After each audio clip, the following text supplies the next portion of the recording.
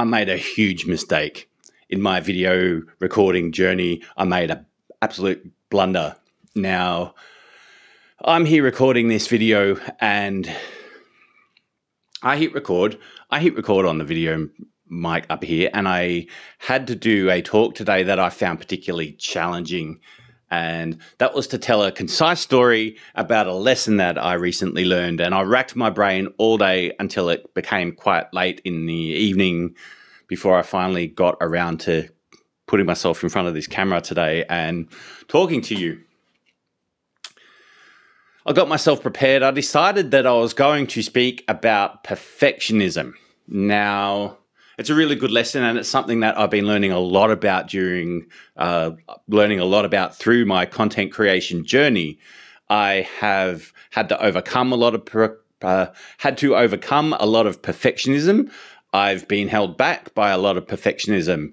I have learned that I think partly that's why I get into my head a lot about I have to get things right and I have to be perfect.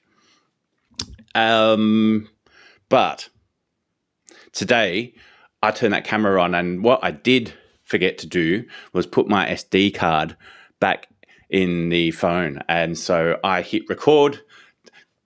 What do they call this when you got a number of different things all to come together at once to cause a particular problem?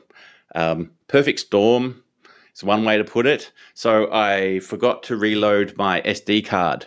Now, the reason the camera shouldn't have recorded if my SD card wasn't in there, and it didn't, but it did start, because for some reason the other day I put on a timer countdown so that I think I was outside filming something and I wanted to, I don't know, why did I put the timer on?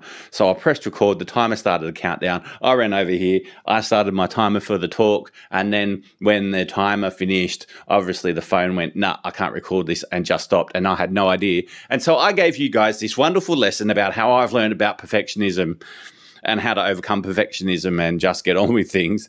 And the whole time it wasn't recording, which is vaguely ironic, and because if I'd paid more attention, then I wouldn't have made that mistake. However, there was a countdown timer on there. The whole point of a timer was that you're not looking at the back of the camera and checking what's going on. There's no light on this side of the camera. Maybe that's a lesson I've got to learn. So the other positively ironic thing about today's story was I was telling a concise story about a lesson I recently learnt, and in the process of telling you that lesson, I've made a mistake. So I'm here to confess my sins, and I've had to do this twice. This is my second round of speaking to the camera today, and that's basically much it. Now, my exercise is to speak for 5 to 10 minutes. I'm not at my 5-minute mark yet, and that's one of the things I was procrastinating about. I was worried about getting my story out too fast.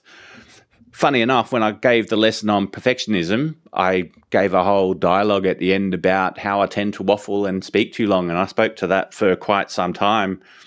So it's interesting. I do actually really want to hear from you guys what you guys think about perfectionism and that balance, because one thing I'm going through at the moment with this content creation is a struggle within myself. I'm having a hard time working out my level of quality versus quantity. I want to be producing enough content to get it out for you guys, to be regularly posting, to be starting to get a sense of what you as an audience want to hear, what you want to see, what resonates with you. I want to be able to make enough to get some practice, to start finding out what my style is, to work all my equipment out, to iron out the bugs.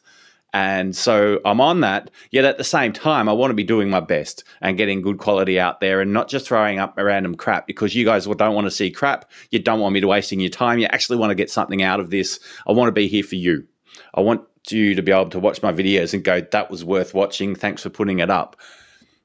So I'm in a bit of a bind, and so I really do want to hear from you. What do you want to hear from me? What other things can I speak to? What do you want to get out of it? Because at the moment, I've got an IT background, okay? So I've been doing web development for years. Now, a huge part of my story is that I'm getting out of that. I am running a podcast that speaks about web development. It is what I know. It makes absolute sense. And I still want to learn it, but I'm putting it in relegation of hobby and not my career anymore because I'm still interested. And so I'm looking at the idea, I want to learn more about the editor I'm using for my video editing. I want to go through and spend some time going through the quick start and the titles.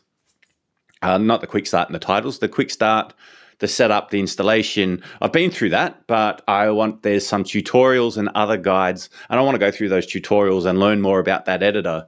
Now, I've come to the bright idea because I want to get content out. I don't have time to sit there doing study when I want to be getting content out. So why not make a video about my learning how to use that content editor?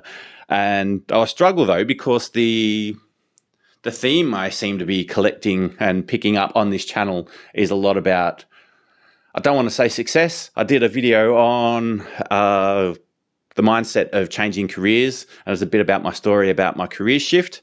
And the video I'm creating at the moment is a video on redefining success. And so I've got a lot of speak to do. I'm trained in the natural success curriculum, and so a lot of that comes out in what I've got to say. But then how do you get that and marry the natural success curriculum and things like learning how to use my editor, learning things about WordPress, Drupal, how to do web development, technical skills, and combine those together into a thing that's got a cohesive audience and something you guys want to hear about?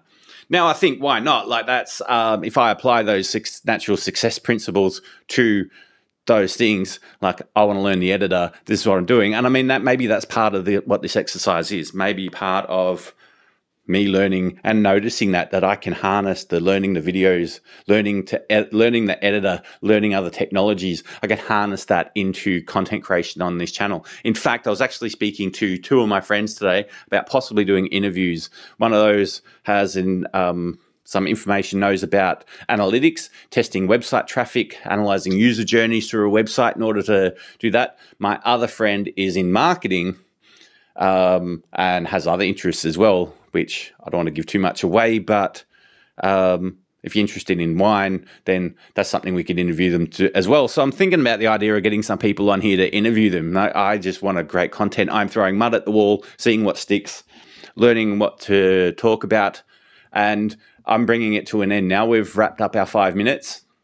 We've gone over the 5 minutes. I don't want to go to the whole 10, and we've got it out. So bottom line, end of this video, if you've made it this far, please go down into the comments, because if you want better content, then you got to let me know what you want. What ideas do you think are good? What do you think I can improve? If you don't like these videos, tell me that too. But I'm really interested in what you guys want to know. What do you think I should do? Get in, be interactive, get into the comments, tell me what you want, because then I can create the content that you want to see and I can help you, and together we can all grow. So subscribe to the channel, hop in, come back tomorrow. I'm posting one of these every day for, I'm day 12 out of 30 days, and I'm pretty sure I'll do another round of 30 when I'm finished. So see you tomorrow.